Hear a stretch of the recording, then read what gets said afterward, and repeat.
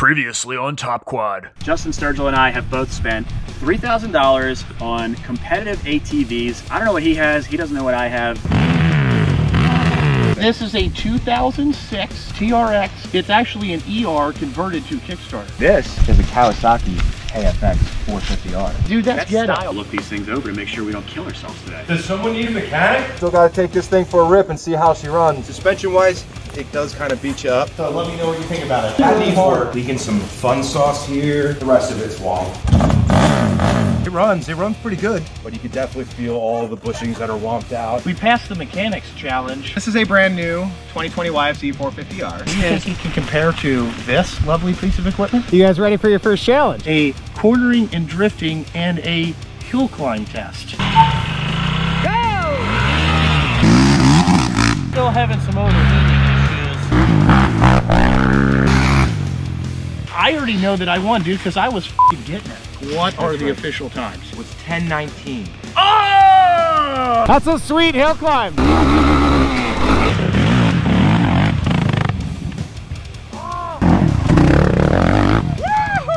Grab it, grab it. Now it should go down probably no problem. Oh my God. Yeah, and he jumped off it and the quad turned and almost rolled. We need the official times. And on this episode, Pete, his time was 16:22, and Mike, I had to take pictures of this because I didn't believe it myself. 17:93. God, whose machine is the quickest off the line? Your machine stalled out and overheated. That is an issue. The stopping challenge. You get as fast as you can and stop in between those two cones. Take your quad to the track. The best time wins. Luckily, we're doing this last, so if I die, it's all good.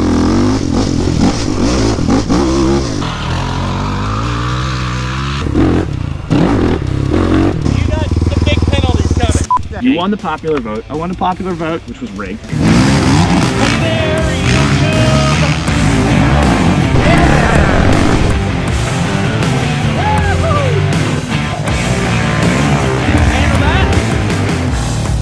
Does someone need a mechanic?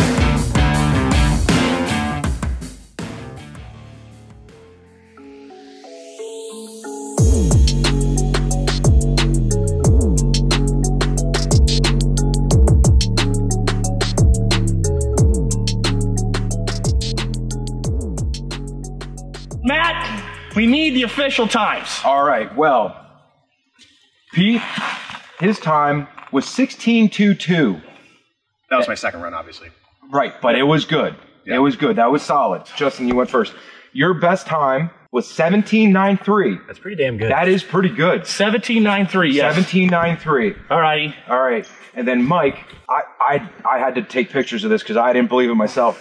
17:50. Wait, what was yours? 17:93. Oh my God. 17:50. That's how close these guys were. So I lost another one? Dude, I gotta hand it to you though, and I would not have done this challenge if you didn't force me to do it. All right, if you were on the KFX, you'd probably be faster because my quad's better. if you want to go, we can have done the best 2 out of 3. anymore. I can go do another one. I'm happy with my 17.5. All right, so I'm down 3-1 challenges. I gotta redeem myself. We got. Or what is the next competition? Looks like the next competition here. All right, Mike, you read this one. Since you're winning. Bullshit. Should have got a Cowie. Dude, that was close, man. That was close. That was really good. All right. Putting your quad to the test. Who's the better racer? We've already found that out. Who's the fastest? We've also found that out. Who can apply the brakes faster than fart spreads in a factory? Fan factory. I'm not gonna lie, my back brakes are not the best. Alrighty, well, I guess we're gonna have to go do a drag racing and stopping challenge. All right, let's get to it, man. Alrighty. so that about wraps it up for the slaloms and hill climbs. Another one in the books for your boy Sabo. And now we're on to the drag racing competition where hopefully these brand new Obors will help me with the launch, but I'm not sure if that's going to be enough to overtake the power of Justin's machine. Lucky for me, Justin's quad is constantly overheating, so maybe I won't even have to race him. Let's find out. All right, guys, we are here at the drag race. We've got a nice strip set up, and we are gonna find out just whose machine is the quickest off the line. The best 2 out of 3 wins. All right. All right, I'm finally gonna win a challenge, I feel. We'll see about that, driver. I don't know about a driver, you know. It's a good machine right here. It's not a good machine. It's not You're a right, good it's a machine. good driver. It's not a good machine. That's Okay. just saying that my ability is that much higher. It could be. Okay, I'm 40 and fat. What do you want me to tell you? Let's line them up. All right.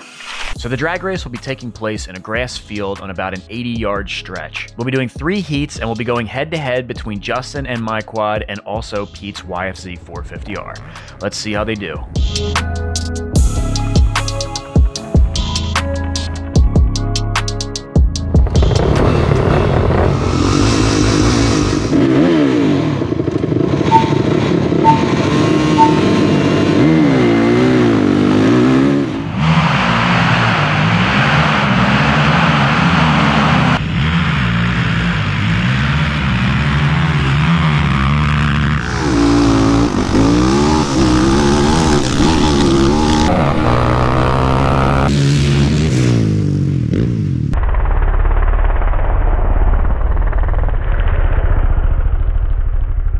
Couldn't hear this thing at all. I want to say Sabo missed a gear, but it looks like Sturgill takes the first pass.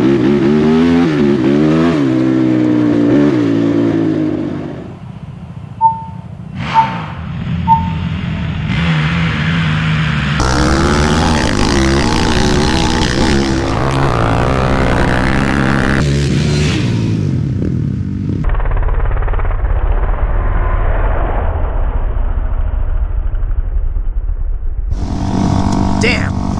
Yep, so it looked like everybody got a pretty good shift and good run of the gears there, but that Honda is fast. Like they were saying, it's probably got the HRC kit in it, ported, polished, and it is running quick. All right, come on, Mike. This is super fun. I couldn't hear my quad at all.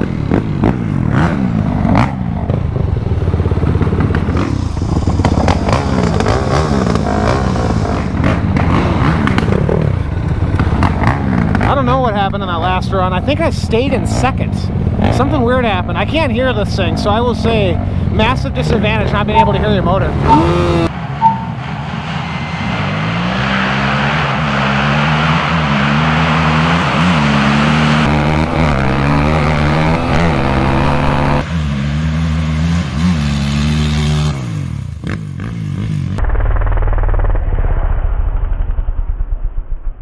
Sabo actually got a pull on the Yamaha, I think, and Sturgill's down for the count.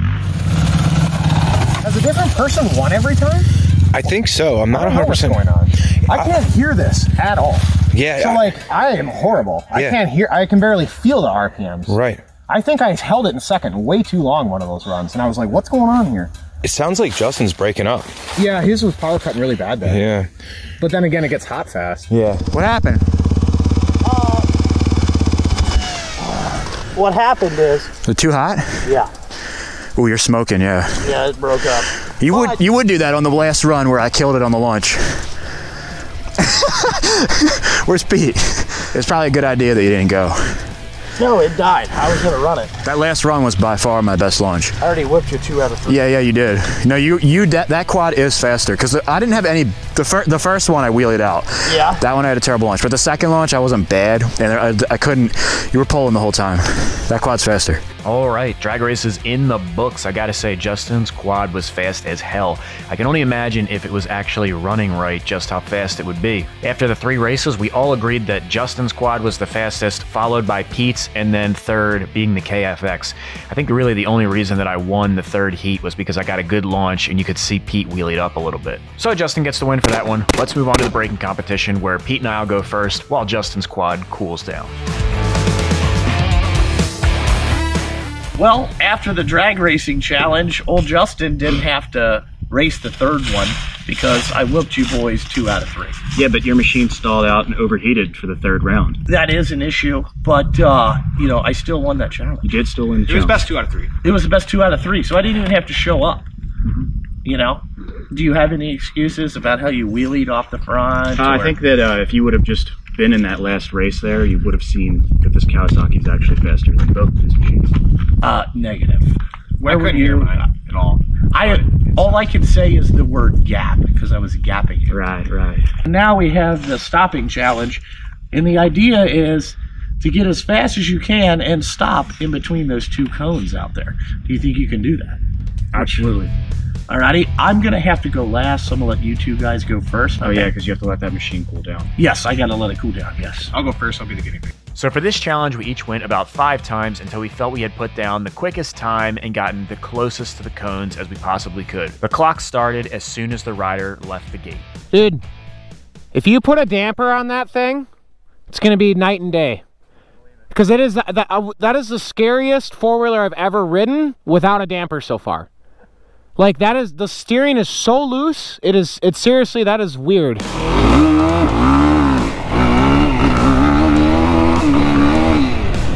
Whoa! Ugh.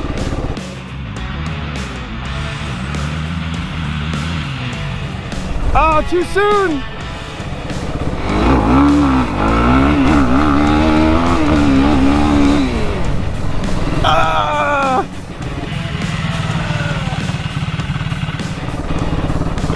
That's kind of fun.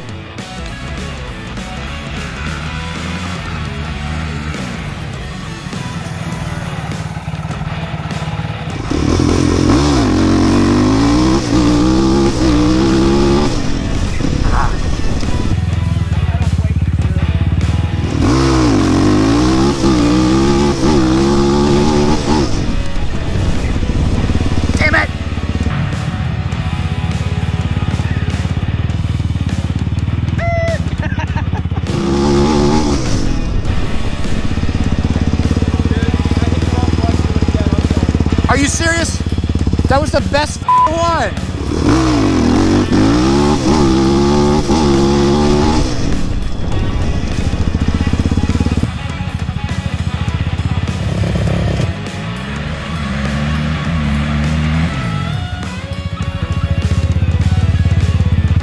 That was a good one.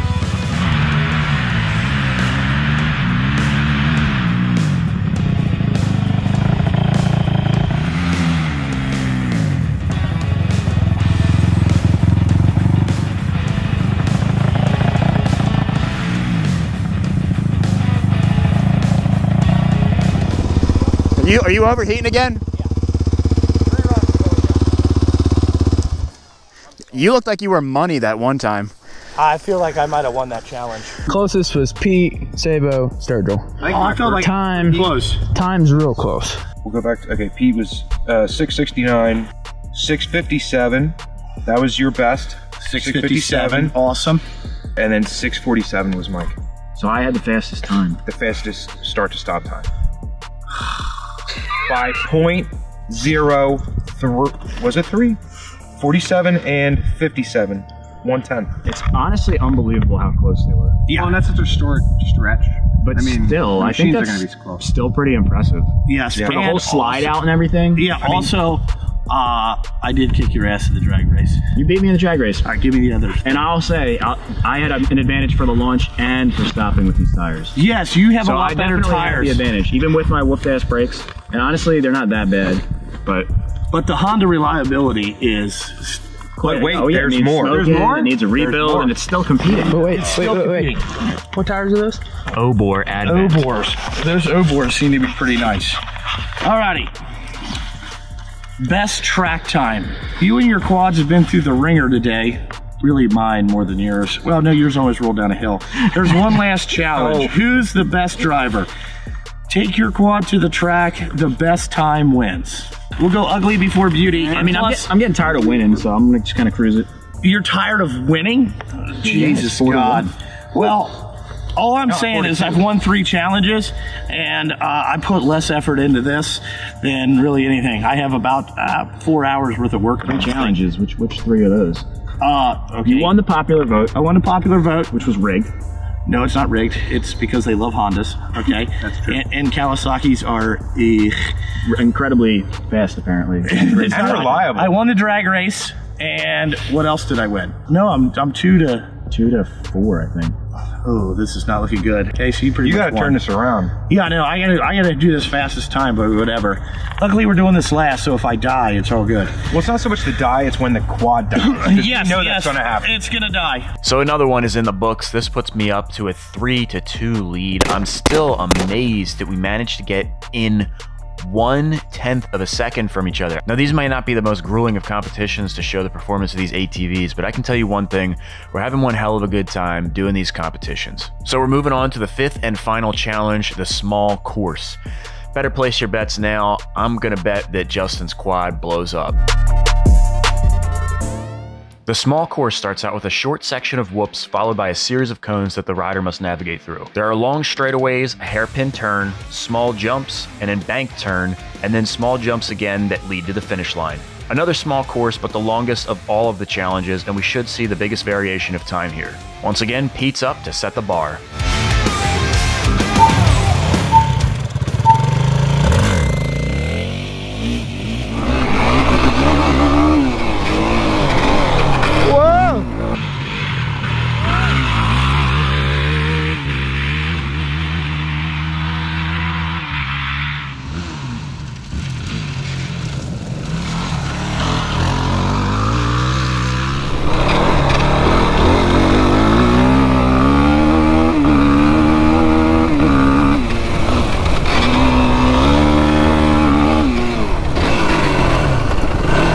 Where am I going?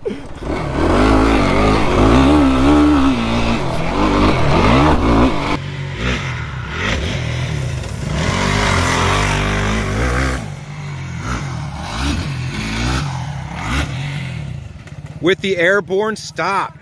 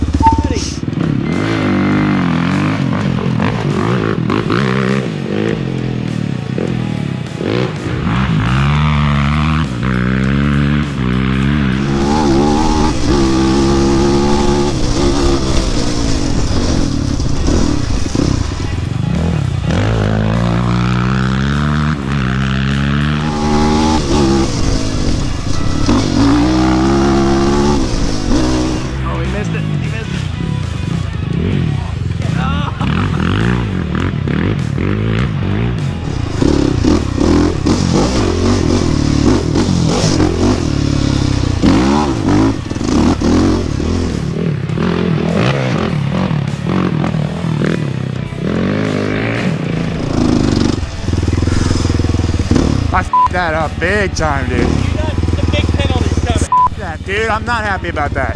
He's got some big penalties coming, driver. He missed 2 sections. Uh-oh. Ah, dude, I saw those cones. I was like, ah, f***. Oh man, definitely some penalties on the way. Let's have a closer look side by side to see who took the cake.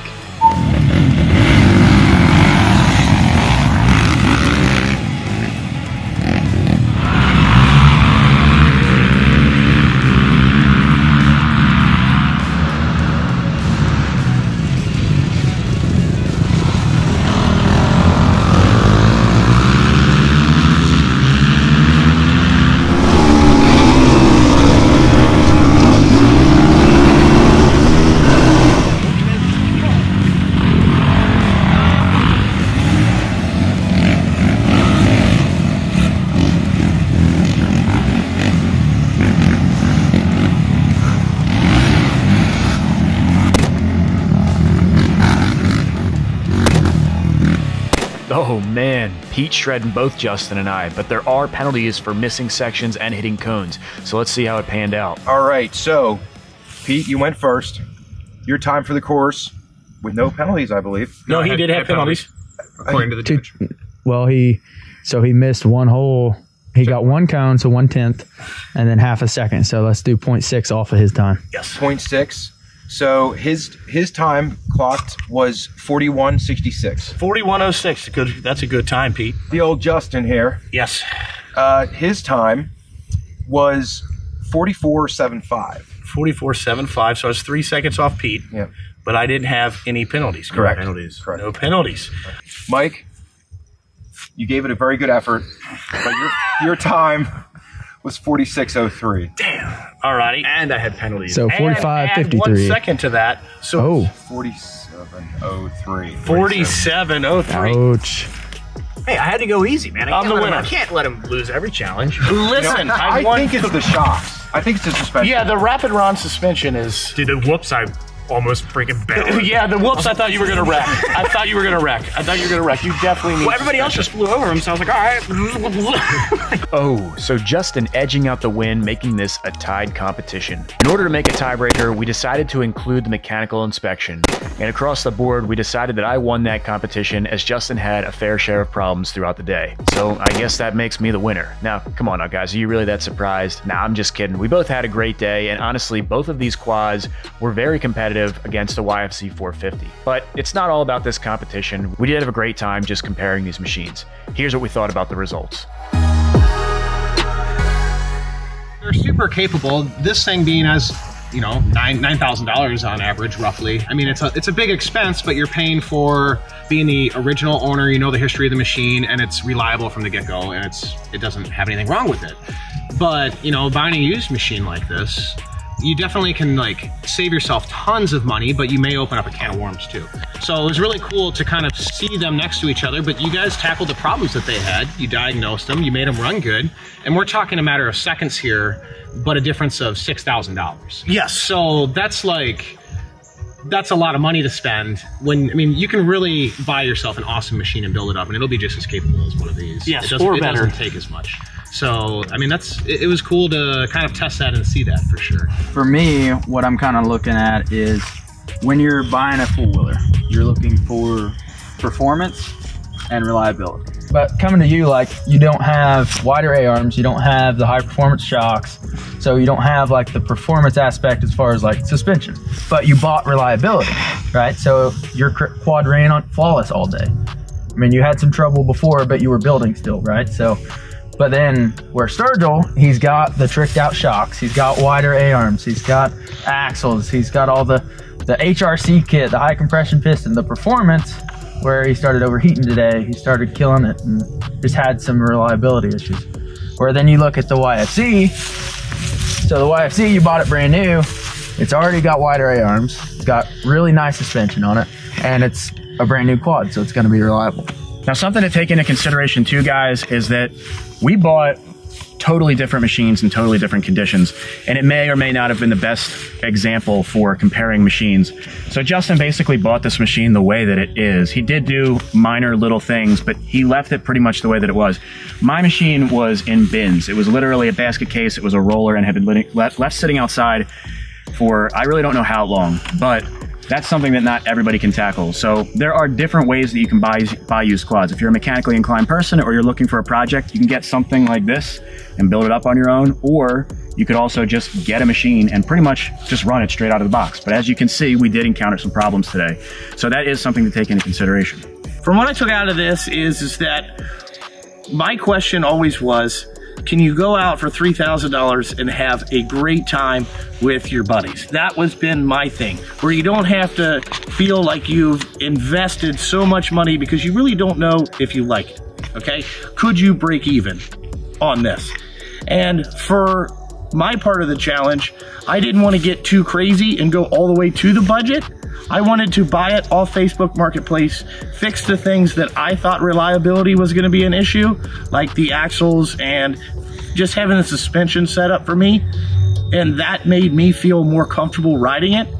But I feel like I could sell this tomorrow for more money than what I invested in it. And that is a great out for beginners of this challenge. For sure. You know what I'm saying? Like, I wanted to bring one more, not my typical style, where it's not gone through with a fine-tooth comb and $1 million spent on it, but could you go out and have a great time for $3,000? And I'm telling you, this has been one of the funnest weekends I've ever had in a long period of time.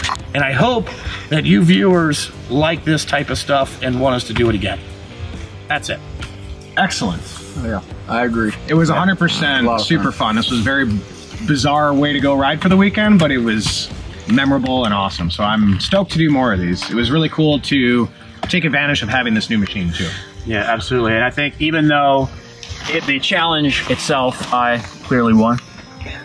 I guess we haven't declared a winner, have we? I mean, No, he would be a winner. Yeah. But you technically won. Nice job. The biggest takeaway from this is that we just had so much fun doing this. Right now it's starting to rain and I don't even care.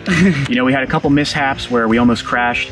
You know, we had the almost rolled on the hill and just all kinds of stuff happened today, but we just had so much fun today, and that was really the whole point of this project. Before we go, we do want to give a huge shout out to the people that helped make this happen, not just Pete and Brewer Offroad, but we also had a number of sponsors that helped us make these machines. We had DBC Racing really hooked up Justin. Yes. All the little things. I don't even know what he had done to it, but DBC Racing hooked that up big time. They helped out with my exhaust, a number of small parts and things like that.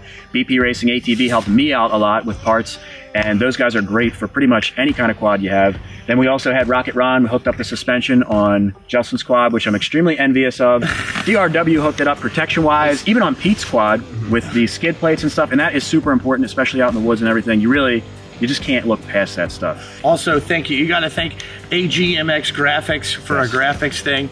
Mike did a beautiful job designing these guys. Now, the main reason that I would say I won this challenge is probably because of the Obor tires, and that really is the truth. Almost in every scenario today, if I didn't have these tires, I might not have either won or I might not have made it. Like that hill climb, crazy. I had higher pressure in my tires yesterday, and I was doing hill climbs and stuff that probably wouldn't have made it if the tires weren't great. So I want to give a huge thank you to Obor Tires for that, and of course, all of you guys. We really want to thank you guys for watching these videos. You guys watching these videos and giving us that thumbs up is what keeps us doing this content, so we can continue to make more challenges and give you guys all the fun content that we can possibly make for you guys. So we want to give you guys a huge thank you. All right, guys, that wraps up the first ever Top Quad series. 2020 wasn't all that bad. Come on, man. We got TopQuad. I'm going to go ahead and put up our sponsor information right here because those guys helped us out tremendously. If you guys are interested in seeing how Justin and I purchased and worked on our TopQuads, we both have videos doing the work on these machines. Justin's is already up, and I am currently working on a mini build series as well. All these scenes were filmed at Brewer Offroad. We want to give a huge thank you to the Brewers for being so hospitable, taking care of us, and letting us rip up their lawn. We also want to give a special thank you to ATVonDemand and Trax TV for providing video footage for the history sections in the TopQuad videos. All right, guys, please give us a thumbs up if you enjoyed this content. Comment down below on what TopQuad challenges you'd like to see us do in the future. And of course, consider subscribing to Brewer Offroad, Pete Hager, Justin Sturgill Trucking, and Michael Sabo. All right, guys, we'll see you in the next one. Peace out.